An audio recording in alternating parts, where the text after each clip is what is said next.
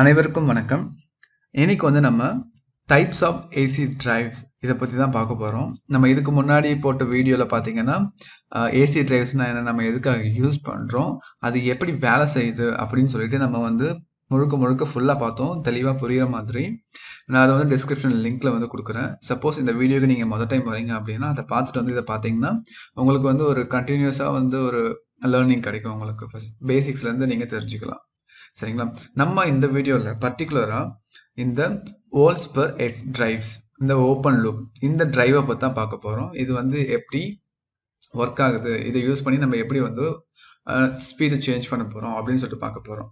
ஆக்சுவலா types of AC டிரைவ்ஸ்னு இருக்கு. இது வந்து மூணு டைப் இருக்கு. Voltage drives, சென்சார்லெஸ் vector drives with feedback.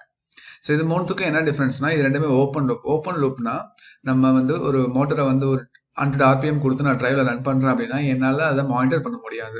100 RPM தான் போகுதா, எவ்வளோ இருக்கு அப்படின்னு சொல்லிட்டு. ஜஸ்ட் நான் 100 செட் பண்ணிட்டேன்னா எனக்கு 100 அவுட்புட்கான 100 RPMக்கான அவுட்புட் வந்து டிரைவ்ல இருந்து போயிடும். பட் மோட்டார்ல வந்து சுத்துதா இல்லையா என்ன ஒரு கன்ஃபர்மேஷன் உங்களுக்கு இருக்காது. அது வந்து ஓப்பன் லூப். ஓகேங்களா? ஸோ க்ளோஸ் லூப் அப்படின்னா நான் மோட்டார் இருந்து ஒரு கன்ஃபர்மேஷன் எடுப்பேன், டிரைவ் கொடுப்பேன். நீ வந்து 100 கொடுத்துருக்க, ஆனால் எனக்கு 98 தான் வருது அப்படின்னு சொன்னேன்னா டிரைவ் அதுக்கு ஏற்ற மாதிரி ஒரு 2 RPM இன்க்ரீஸ் பண்ணுறதுக்கு ஏற்ற மாதிரி வோல்டேஜை அதிகப்படுத்தி அனுப்பும். ஓகே, ஸோ அப்போ வந்து திருப்பி அகைன் வந்து செக் பண்ணோம். 100 வந்து சென்ட் பண்ணுது, திருப்பி 100 வந்துச்சு அப்படின்னா ஓகேன்னு சொல்லிட்டு நம்மளுக்கு வந்து ஃப்ரீக்வெண்டாக ரன் ஆகிட்டே இருக்கும். ஸோ இது வந்து க்ளோஸ்ட் லூப். தன்னைத்தானே ஆட்டோமேட்டிக்காக டியூன் பண்ணிக்கும் க்ளோஸ்ட் லூப்பில் வந்துட்டு. ஓகேங்களா? இந்த மாதிரி நம்ம சொல்லலாம். பிஐடியும் நம்ம இது வந்து எக்ஸாம்பிளாக சொல்லலாம். ஸோ நம்ம இந்த வீடியோவில் வோல்ட் பெர் ஹெர்ட்ஸ், அதாவது வோல்டேஜ் ஃப்ரீக்வன்சி, இதை பேஸ் பண்ணி தான் ஃபுல்லாக பார்க்க போகிறோம். ஸோ முதல்ல இது எப்படி ஒர்க் ஆகுது அப்படின்னா, how we by hertz control works அப்படின்னா, ஃபார் எக்ஸாம்பிள் நம்ம ஒரு மோட்டருக்கு வந்து சப்ளை கொடுப்போம். அந்த சப்ளைல வந்து என்னென்னலாம் இருக்கும், வோல்டேஜ் இருக்கும், ஃப்ரீக்வன்சி இருக்கும், கரண்ட் இருக்கும், இந்த மாதிரி எல்லாமே சேர்ந்தது தான் ஒரு பவர்னு சொல்லுவோம். ஸோ அந்த பவர்ல மோட்டருக்கு வந்து பவர் கொடுக்குறோம் அப்படின்னா வோல்டேஜ் இருக்கும், கரண்ட் இருக்கும், ஃப்ரீக்வன்சி இருக்கும். ஸோ இதுல ஃப்ரீக்வன்சியை நான் சேஞ்ச் பண்றது மூலயமா என்னால மோட்டரோட ஸ்பீடை வந்து கண்ட்ரோல் பண்ண முடியும், மாற்ற முடியும். ஓகே, இங்க என்ன சொல்றாங்கன்னா, AC Motors R designed for magnetic flux of constant ஸ்ட்ரென்த்னு சொல்றாங்க. The magnetic field strength is proportional to the ratio of voltage to frequency R we by hertz. அதாவது ப்ரொபோர்ஷனல் சொல்றாங்க. ஓகே, இப்போ ஃபார் எக்ஸாம்பிள் ஃப்ரீக்வன்சி நீங்க அதிகப்படுத்திங்கன்னா voltage அதிகமாகும், frequency கம்மி பண்ணீங்கன்னா voltage கம்மியாகும். இந்த மாதிரி வந்து சொல்றாங்க. சரியா? சரி. But a VFD controls the motor speed by varying the frequency of the applied voltage according to the synchronous speed equation.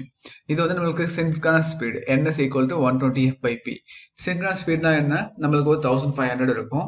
So synchronous speed அது வந்து ஸ்டேட்டரோட ஸ்பீடு. ஸ்டேட்டர்ல ஒரு ஃப்ளக்ஸ் கிரியேட் ஆகும், இந்த EMF ரொட்டேட் ஆகிட்டு இருக்கும். அந்த ஃப்ளக்ஸ், ரொட்டேட்டிங் ஃப்ளக்ஸ், அது வந்து பார்த்தீங்கன்னா 1500. ரோட்டர்ல ஒரு ஃப்ளக்ஸ் கிரியேட் ஆகும். ஸோ அது ரோட்டரோட ஸ்பீடு பார்த்தீங்கன்னா இந்த சின்க்ரோனஸ் ஸ்பீடை கேட்ச் பண்ணுறதுக்கு ட்ரை பண்ணிட்டே இருக்கும். ஓகேங்களா? ஸோ 1500 நம்மளுக்கு இந்த ரோட்டர் வந்து அந்த 1500 கேட்ச் பண்ண ட்ரை பண்ண ஸ்டேட்டர் இருக்க ஒரு ஃப்ளக்ஸ் கிரியேட் ஆகும், ஒரு RMF. அந்த RMF ரோட்டரோட RMF வந்து பிடிக்கிறதுக்கு கேட்ச் பண்ண ட்ரை பண்ணிட்டே இருக்கும். ஸோ 1500க்கு கேட்ச் பண்ணும். ஆனால் நம்மளுக்கு ஆக்சுவலாக என்ன வரும், 1496, 497, 1450, 1480 இந்த மாதிரி தான் கிடைக்கும். ஸோ ஒன்ஸ் நம்மளுக்கு இந்த 1500 போய் மீட் ஆயிடுச்சு அப்படின்னா அது வந்து நம்மளுக்கு மோட்டர் ஜென்ரேட்டர் ஆக்ட் ஆகும். சரிங்களா? இதான் வந்து சின்க்ரோனஸ் ஸ்பீடு. சரி, இந்த அதுக்கான ஃபார்முலா தான் 120f by p. இந்த 120fன்றது 120ன்றது டைம் கான்ஸ்டன்ட், fனா ஃப்ரீக்வன்சி, pன்றது போல்.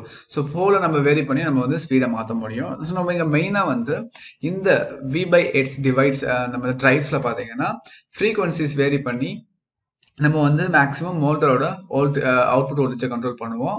ஸோ அதனால கண்ட்ரோல் பண்ணுறதுனால நம்மளுக்கு ஸ்பீடை கண்ட்ரோல் பண்ண முடியுது. ஓகே, வேரியபிள் ஃப்ரீக்வன்சி, வேரியபிள் வோல்டேஜ்னு சொல்லலாம். ஸோ அடுத்து பார்த்தீங்கன்னா இதுதான் ஃப்ரீக்வன்சி. ஸோ ஃப்ரீக்வன்சி பாருங்க, நான் 1 ஹெர்ட்ஸ் சென்ட் பண்ணுறேன்னா அதோட வேவ் ஃபார்ம் வேற மாதிரி இருக்கும். இப்போ 2 ஹெர்ட்ஸ்னா அதோட வேவ் ஃபார்ம் வேற மாதிரி இருக்கும். 5 ஹெர்ட்ஸ்னா அதோட வேவ் ஃபார்ம் எப்படி சேஞ்ச் ஆகுது பாருங்க. ஓகே, ஸோ இந்த மாதிரி நல்லா ஃப்ரீக்வன்சி வேரி பண்ணுறது மூலயமா என்னால் வந்து மோட்டரோட ஸ்பீடை கண்ட்ரோல் பண்ண முடியும். அடுத்து என்ன சொல்றாங்க அப்படின்னா, this R general purpose drives that use a lookup table.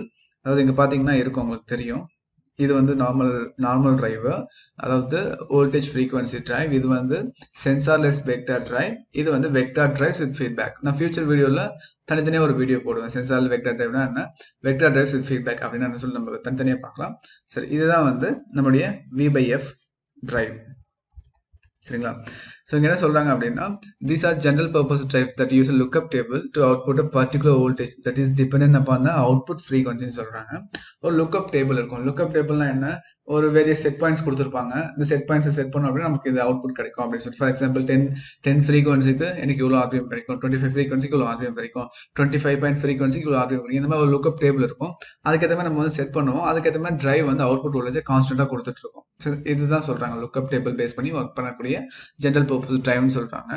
அடுத்தது voltage and frequency R வெரிட் together typically from 0 volts and 0 hertz all the way to the full voltage and full frequency.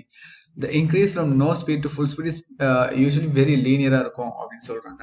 For example எப்படின்னா இந்த கண்ட்ரோல்ல voltage ஃப்ரீக்வன்சியும் ஒன்னாவே vary பண்றோம்.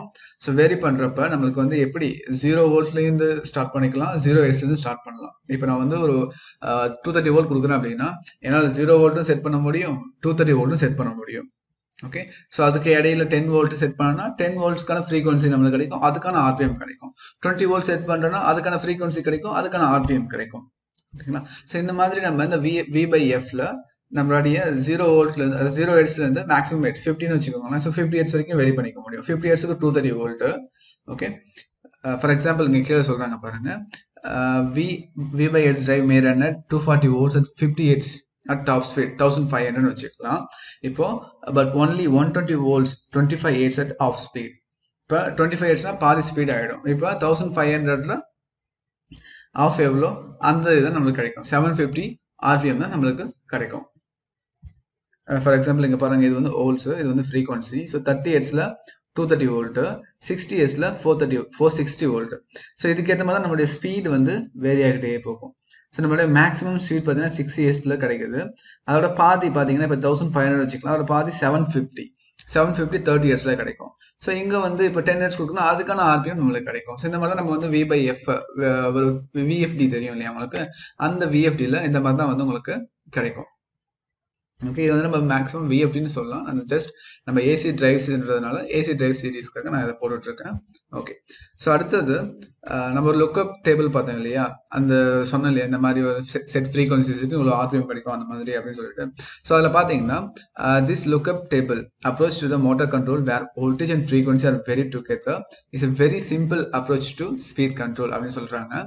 The speed regulation is good 1 to 3% எரர்னு சொல்றாங்க. அதாவது speed regulation வந்து நம்மளுக்கு இந்த ஸ்பீட் ரெகுலேஷன் எரர் வந்து பாத்தீங்கன்னா 1-3% தான் கிடைக்குது அப்படின்னு சொல்றாங்க.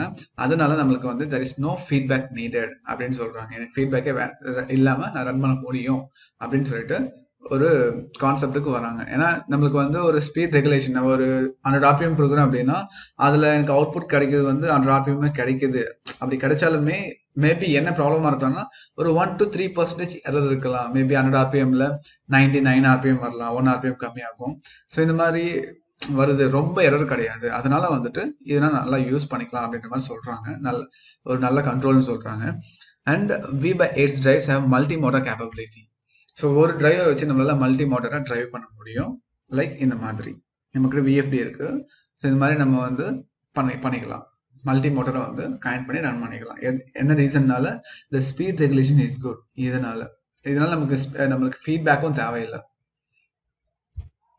அடுத்தது however எப்படி இருந்தாலும் V/Hertz drives do have some performance limitation சொல்றாங்க. என்னதான் இருந்தாலும் இந்த டிரைவுக்கு ஒரு லிமிடேஷன் இருக்கு. அது எப்படின்னா அது என்னன்னா low dynamic performance when the load they are driving suddenly changes அப்படின்னு சொல்றாங்க. இப்போ லோடு வந்து டிரைவ் பண்ணிட்டே இருக்கு, ஒரு பாயிண்டர் ரன் ஆகிட்டே இருக்கு, சடனா வந்து சேஞ்ச் ஆகுறப்ப பாத்தீங்கன்னா லோ டைனமிக் பெர்ஃபார்மன்ஸ் அப்படின்னு சொல்லிட்டு சொல்றாங்க இந்த டிரைவ்ல. ஸோ இதோட ஓவரோட கெப்பாசிட்டி பாத்தீங்கன்னா limited to 150% and they have limited starting dark வந்து லிமிட்டட், அதாவது கம்மியே வச்சுக்கலாம், ஒரு லிமிட்டடா தான் கிடைக்கும். ரொம்ப மற்ற டிரைவ்ஸ்ல கிடைக்கிற மாதிரி நம்மளால அச்சீவ் பண்ண முடியாது, இதுல வந்து கம்மியா தான் கிடைக்கும்னு சொல்றாங்க. ஓகே, அதே மாதிரி இந்த மோட்டரோட ரன்னிங் டைம்ல சடனா ஒரு லோட் சேஞ்சஸ் வந்ததுன்னா இதோட டைனாமிக் பெர்ஃபார்மன்ஸ் வந்து கம்மியா இருக்கும் அப்படின்னு சொல்றாங்க. சரி, அடுத்தது இதோட அப்ளிகேஷன்ஸ் பாத்தீங்கன்னா இது எதுக்கு நல்லா சூட் ஆகும் அப்படின்னா general purpose variable dark அப்ளிகேஷன்ஸ்க்கு use பண்ணலாம் அப்படின்னு சொல்றாங்க. அதாவது ஸ்லோவா வேரி ஆகுறது, அப்புறம் ப்ரெடிக்டபிள் லோட்ஸ்ன்னு சொல்றாங்க. இதுக்கான எக்ஸாம்பிள்ஸ்னா centrifugal pumps and fans, conveyors, mixers, agitators, and industrial washing and drying, and other light duty dynamic loads சொல்றாங்க. ஸோ இந்த மாதிரி அப்ளிகேஷன்ஸ்ல வந்து நம்ம மேக்ஸிமம் இந்த டிரைவ்ஸை பார்க்கலாம். V/F கண்ட்ரோல் பண்ற டிரைவ்ஸ். நம்ம இண்டஸ்ட்ரியில வந்து ஃபேன்ஸ் இருக்கு, பம்ப்ஸ் இருக்கு, ப்ளோயர்ஸ் இருக்கு. இந்த மாதிரி நிறைய இடத்துல நீங்க மோஸ்டா அந்த VFDs நீங்க பார்க்கலாம். ஓகே கைஸ், தேங்க்ஸ் ஃபார் வாட்சிங். அடுத்த வீடியோவில் நம்ம சென்சார்லெஸ் வெக்டார் டிரைவை பற்றி பார்க்கலாம், எப்படி ஒர்க் ஆகுதுன்னு பார்க்கலாம். இந்த வீடியோ பிடிச்சிருந்துச்சு, நீங்கள் கற்றுக்கிட்டீங்கன்னு நினச்சிங்கன்னா உங்கள் ஃப்ரெண்ட்ஸுக்கும் ஷேர் பண்ணுங்கள்.